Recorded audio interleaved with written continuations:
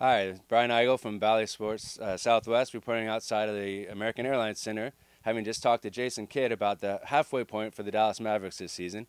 They're 24-18 and at sixth place in the Western Conference. And noted to him the great play, of course, expected from Luka Doncic and Kyrie Irving.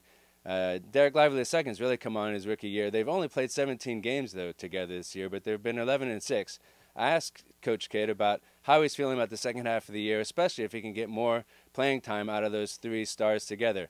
He commented that if he can have that same kind of production from those three for the rest of the second half of the year, he feels really good about being able to move up in the standings and making a great playoff run.